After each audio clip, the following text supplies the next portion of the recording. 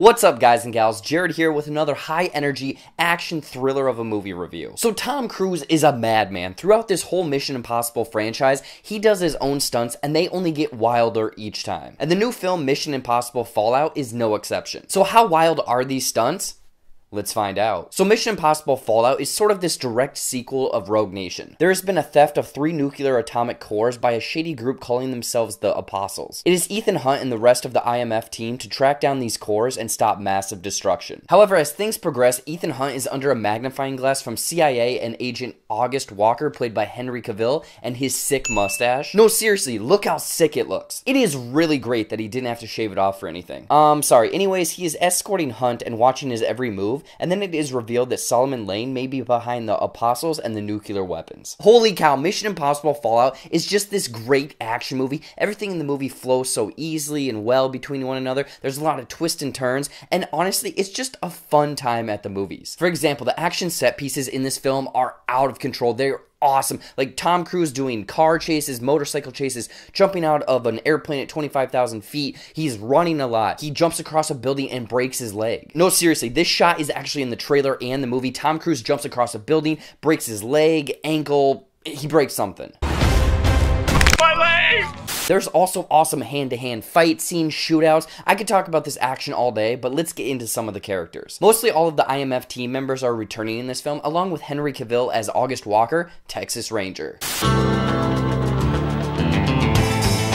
Just kidding, he's not a Texas Ranger. But this added counterpart adds this interesting dynamic to the team because his methods are a bit brutal of handling things. Also, Rebecca Ferguson is back with this sort of mysterious agenda, kind of working on her own team. The story in Mission Impossible Fallout was another highlight of the film. It had these tones of twists and turns, the action was top-notch, and there was this tension throughout most of the movie. Like I mentioned earlier, it was just a fun time at the movies, and it was also more of a direct sequel because the villain was kind of returning, a lot of the other characters, and the whole plot or whatever was kind of connected to Rogue Nation. Another thing was the homages that Christopher McQuarrie kind of filmed that were reminiscent or reflective of other Mission Impossible movies that came prior. For example, a couple of the scenes felt like they were straight out of the first Mission Impossible. The motorcycle chases felt like they were out of Mission Impossible 2. Christopher McQuarrie did a fantastic job at directing this film and really giving the audience everything that they wanted in a Mission Impossible movie. Him and Cruise definitely stepped it up from Rogue Nation, and I can only assume that they'll get the next one and how crazy that one will be. Now, if I had to mention any negatives associated with this film or things that didn't really work, I mean, mind you, this is a great film, tons of action, really fun. I would probably have to say that it's the villains or kind of more depth of certain characters. Again, Solomon Lane returns in this, and there really isn't much to his character. He's just kind of this presence in the background. Also, the addition of Vanessa Kirby's broker character, I just thought that there'd be more to this character. Oh, and one last thing. Yes, Tom Cruise runs in this film, and boy, does this guy run. It's like 5 miles in 4 minutes. Tom Cruise running at its finest.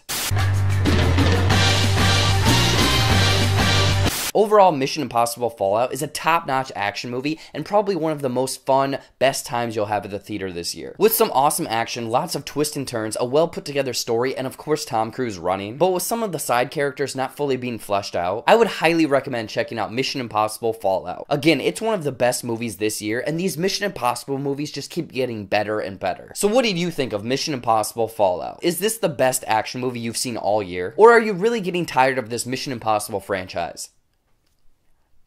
I want to hear about it in the comments below. As always, you can find me on the social medias at Jared Buckendahl on Twitter, Instagram, Facebook, and Stardust. And don't forget to like, share, and subscribe to this channel. Also, don't forget about that Gleam link for the contest giveaway down below. And until next time, I'll see you later.